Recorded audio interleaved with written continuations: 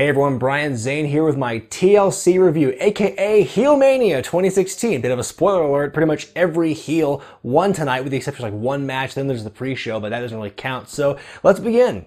Pre-show match, American Alpha, the Hype Bros, and Apollo Crews taking on the Vaudevillains, the Ascension, and Curt Hawkins. Remember earlier this year when like it looked like Curt Hawkins was going to get some kind of push, like they did all these vignettes for him, and like he had these big promo time and everything, this delayed thing, kind of like what they did with Eva Marie before she got suspended.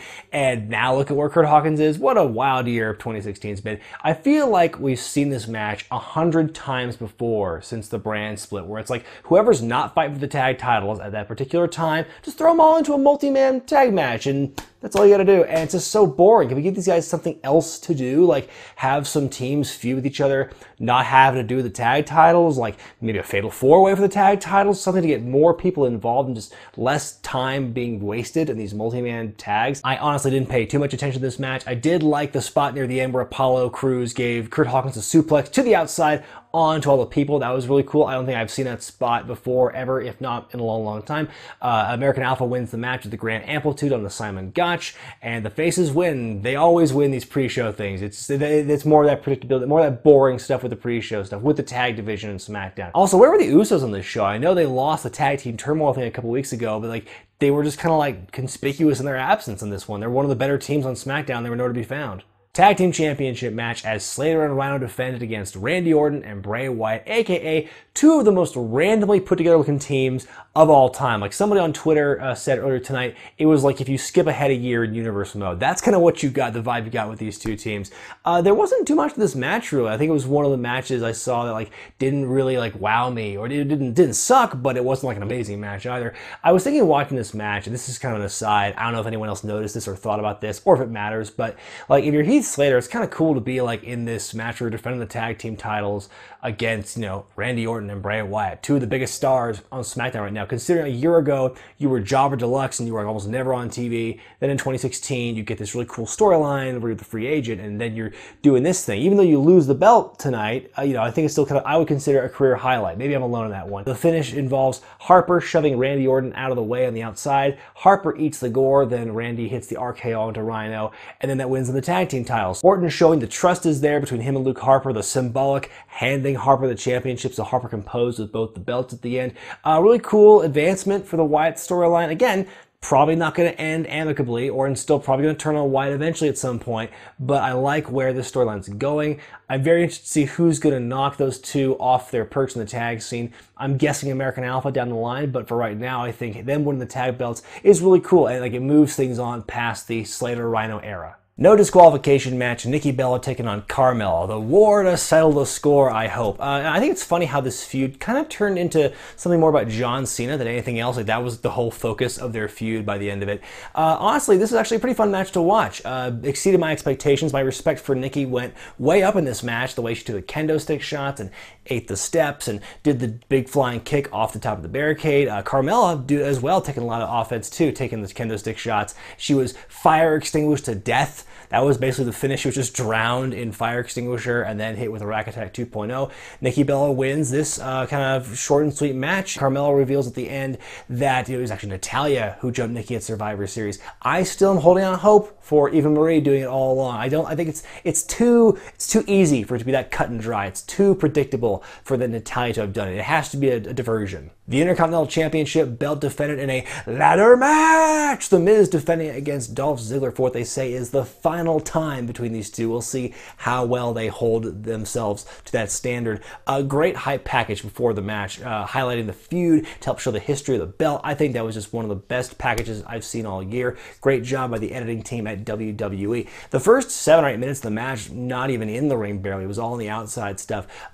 Crazy DDT onto the leaning ladder from Ziggler to Miz. The Miz showing some creative use of the ladder to attack Dolph Ziggler's leg throughout the match. I loved the figure 4 spot wrapped around the leg. That was, oh, I love like figure 4s and submissions and stuff using weapons, like wrapping around. That I love spots like that every time, and that was perfect. I loved it. These guys had a great match. I mean, it's very repetitive of me to say at this point. I've said it a million times so far this year, but I mean, these two guys rarely, if ever, have a bad match. I feel like they've worked each other so often now. They know each other at the back of their hands, so it's hard for them to have a crappy match. And every time I've seen them this year on pay-per-view and on SmackDown, they've always done a really good job. They've always had like the match or almost the match of the night. So kudos to them on this one. The match ends when, as many of my Twitter followers pointed out tonight, The Miz took Dolph Ziggler to Dick Kick City and retained the championship. So that's the end of the rivalry, apparently. A great way to end this long-standing, terrific rivalry over the belt. You know, even though there was a kind of a back and forth real quick with the championship a few weeks ago, I still think this is a great way to help, you know, legitimize the championship belt. Like I said before, I said it with the women's title thing on Raw. It's like, to me, legitimacy of a championship isn't always how long you hold the belt. It's like how often, it's how badly the wrestlers fighting for it want it. And you can see it with The Miz and Ziggler. It really matters a lot to them. They are so obviously going to have a confrontation between The Miz and Daniel Bryan in ring. At some point. It's so blatant now. They're just like hammering it home. It's so thick they're laying this on.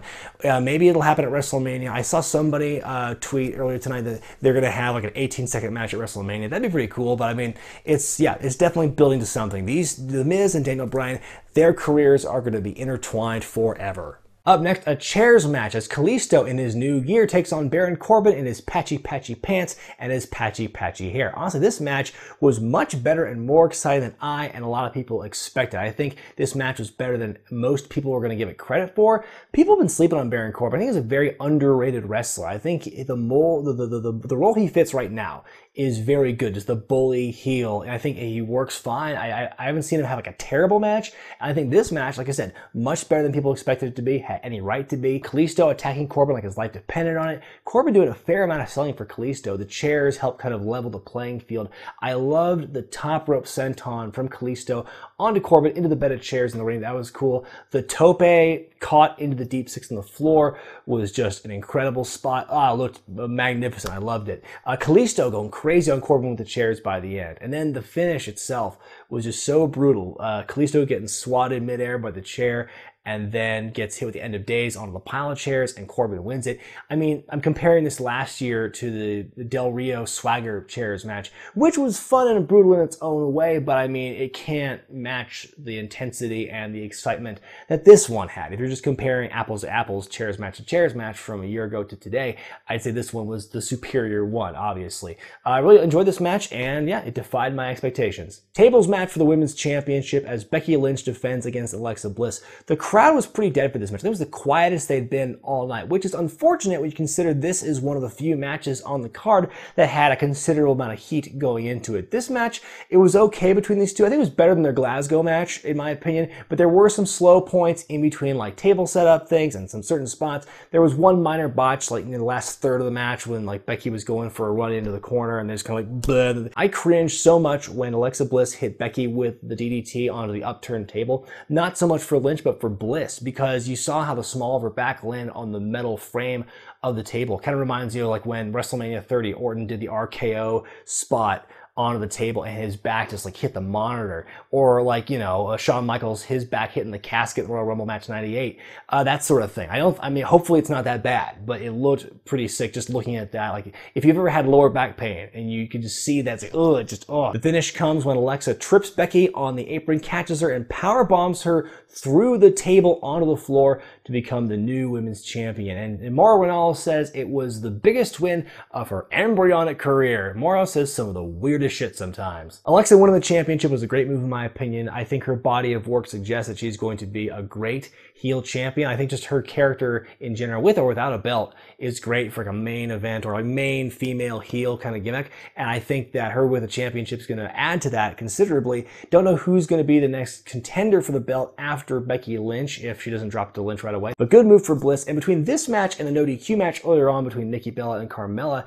good look for the women of SmackDown, and really overall a good look for the women of both brands, because you had this show tonight and you had Hell in a Cell and you had Raw last week with Sasha Banks and Charlotte. You show these women are showing more, you know, it's like, maybe it's at the time of year, I don't know. The timing of it is very interesting, how all these matches are happening kind of really close to each other with like weapons, gimmicks and stuff with these women's matches. I think they're showing that they're not just, you know, they've evolved so much just in the last 5 to 10 years in the style of women's wrestling. I think they're really showing that they can be on par with the men's matches, especially in terms of the weapon stuff. I think they bring it now. And so I think this last couple of months for the women's division has been very good. Main event time, TLC match for the WWE Championship as AJ Styles defends against Dean Ambrose. This match was not jam-packed from beginning to end. It started off slow, but then it built up over time. It went from being kind of a slow match to be like white hot near the end of it. My opinion on the match like really turned like within the first third, like halfway through the match. This was a really fun match to watch overall. There wasn't like